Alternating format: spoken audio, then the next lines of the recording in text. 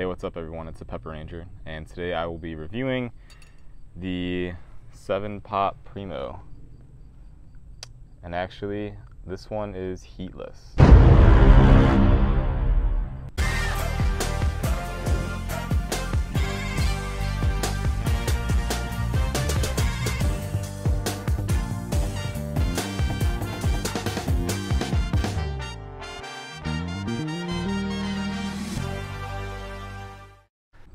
So I got these seeds from the Obsessive Gardener. He got the pods from Mark Wilkerson, but I don't know where they came from before Mark. I'll have to message him, see if I can get some info before posting this video, but it looks like a 7 Pot Primo. I won't spoil the Obsessive Gardener's video, but watch his, and it's wild. These, I mean, it's crazy. The original 7 Pot Primo is created by Troy Primo, and it's a Nagamorich crossed with a Trinidad 7 Pot. Crazy gnarly. One of the hottest peppers in the world. Some say that the Carolina Reaper is actually a 7 Pot Primo.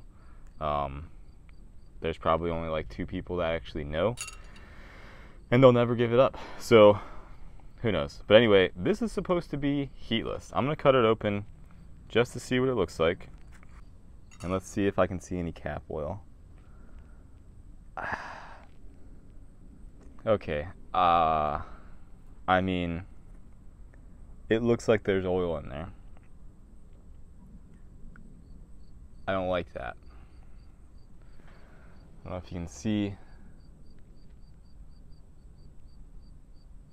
but I swear I'm seeing oil in there. It could just be my eyes playing tricks on me. I'm going to try and get some of these seeds out. I'm going to leave the entire placenta because if there is any heat, I want to be able to taste it. But I also want to save some of these seeds. I have plenty of pods on the plant, which I'm going to show now.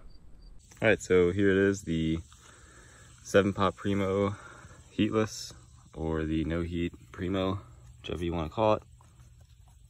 We have one ripe little berry there. A bunch of other pods on here. Super gnarly. Really excited to see if they have no heat or not. Let's go ahead and pick it.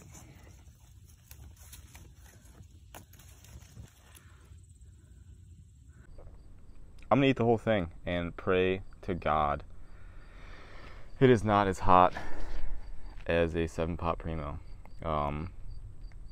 Stupid. Here we go. The no heat Primo, or the 7 Pot Primo less. I'm not sure if there's an official name for it. Cheers.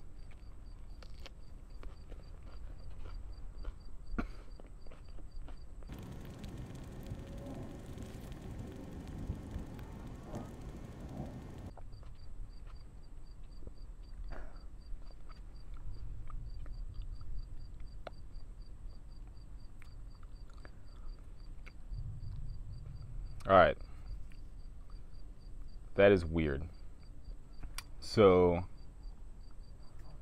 there is some heat to it, so it's not completely heatless.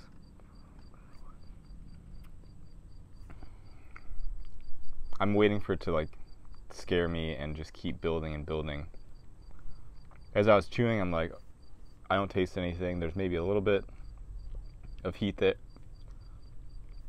but it wasn't anything crazy. But that's usually how it is when I'm eating it super hot and I'm chewing it. It doesn't really start to burn until after I've completely finished it.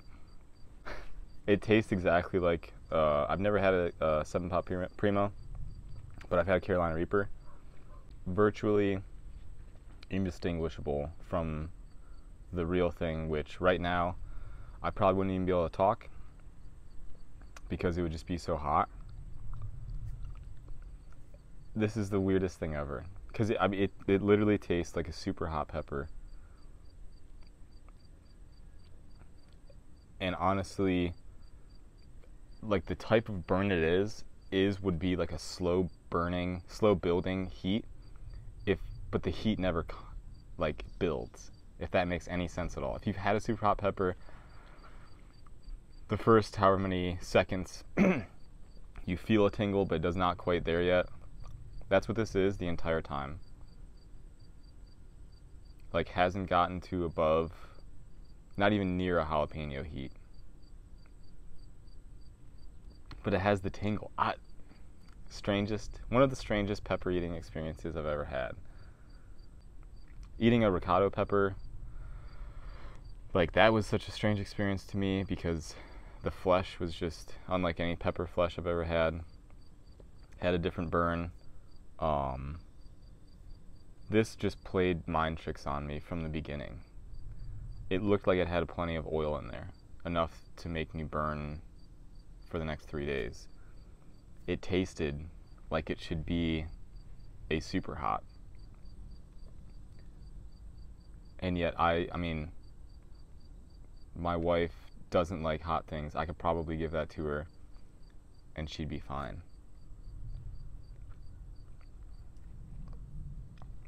That's one of the coolest peppers I've ever grown because of how gnarly it looks.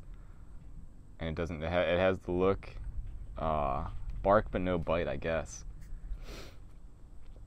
Super cool. I'm definitely going to be growing this probably forever because it makes such a cool surprise, I guess. And then also I want to try to do some crossing projects with it. Holy crap. That was the No Heat Primo. I'm the Pepper Ranger. Have a nice day. Bye.